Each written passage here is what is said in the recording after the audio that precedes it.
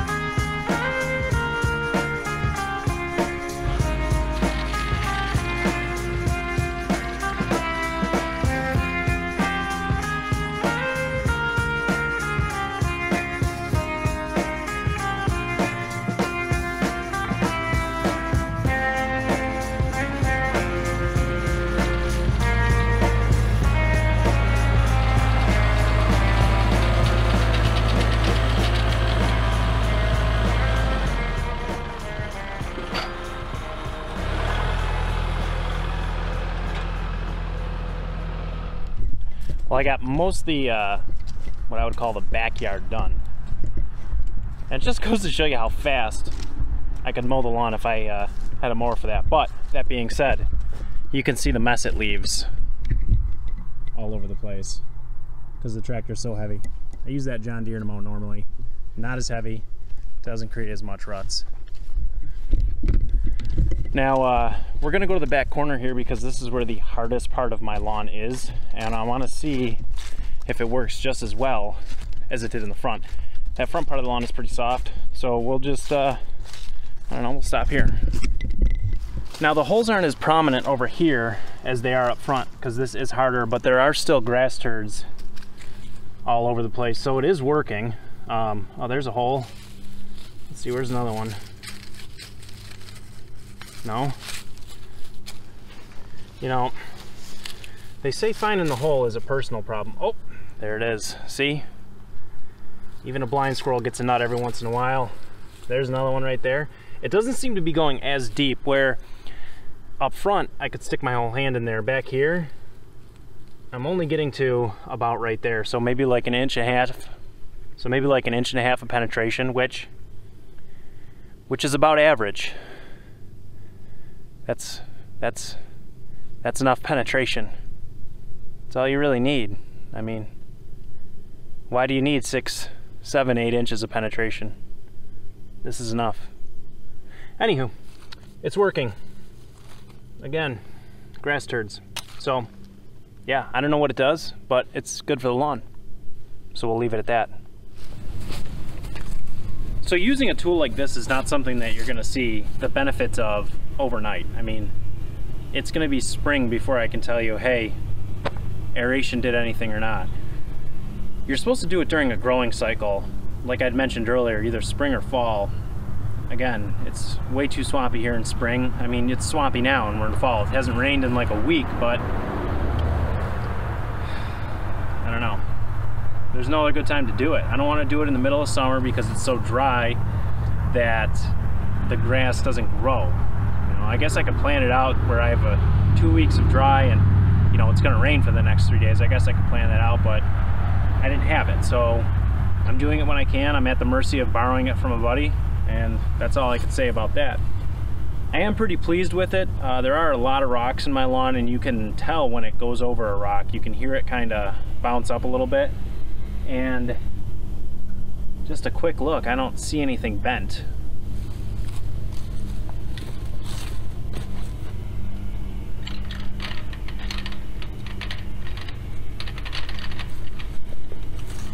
Yeah, that's confirmed. There aren't any that are bent, so I guess those little steel prongs or cylinders, whatever you want to call them, are stronger than I thought they would be. But I'm gonna finish my lawn. That's gonna be it for today's video. I'm happy with the way it works. I'm happy with, well, I can't say I'm happy with the grass turds because normally you have to pick turds out of your lawn, but I'm gonna leave these turds. Until the next video, I hope you guys have a great day.